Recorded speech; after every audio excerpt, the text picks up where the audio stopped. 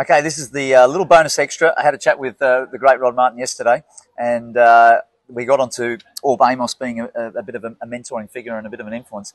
You told me something afterwards, and I've got to go back to it because I am a massive Karate Kid fan, all three movies.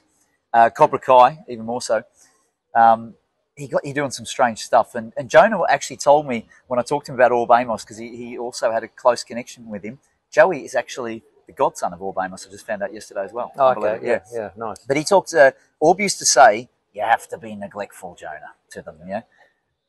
You can say something about that sort of goes down that path. Well, yeah, I mean, it was a funny and eccentric sort of guy, and you know, he didn't charge me for any of the coaching or anything like that, but you know, he would get me up to his property. He had a house on a really steep hill with a lot of bushland in front of his house, and he would get me clearing that, and we'd be clearing, you know, fallen trees and, you know, all the rubbish in his front yard, all the bushland in the front yard, and we'd just be pulling it from one part of the bush to the other part of the bush. Oh, that sounds familiar. I don't really think there was much purpose in why we were moving it, but we were moving it somewhere. And it was just like a daily, or not a daily or a weekly thing that I'd go up there and do stuff like that. So post-training. Yeah, post-training. And it did feel a bit like Karate Kid, you know, that he's getting me to do some waxing on and waxing off in a different way. So All off, then wax. Wax. Wait, what do I have to wax on the car? Remember, dear, no question. Yeah, but Right. Wax on, right hand. Wax off, left hand. Wax on, wax off.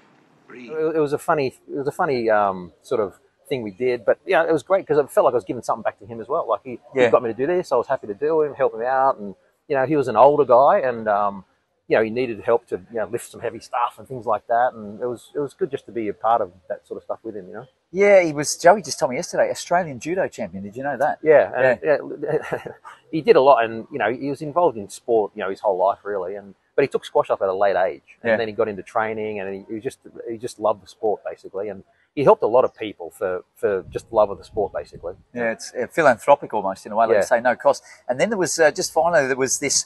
I want you to just hit the ball as hard as you can, and you took that. We talked about it yesterday. You go to the Queensland Open Junior and Senior, where you had your first, you know, real big win, and you were just absolutely unleashing on the ball. Yeah, and that's what he got me to do. He said, right, you're going to hit every ball 100%, no matter where it is. You're going to try and hit the ball 100% power, and I did that even on the serve.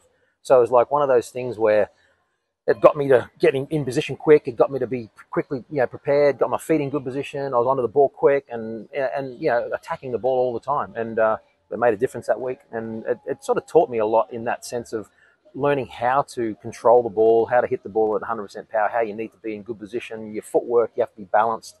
So all those things have to, you know, come together for you to have 100% power. And if you're always a bit lazy on the ball, or your feet are spread out too far, you're not going to create the power, that 100% power. So it sort of taught me a lot going forward into my career, and then into coaching and the way I coach about certain things like that. Yeah. Well, your intensity is pretty high, Rodney. I can feel the laser stare going through me now, so I'm going to have a bit of a rest because Marwan's coming over, and he's going to get that stare now as we do this little how well do you know. All right, perfect. I'd like to call that one down, but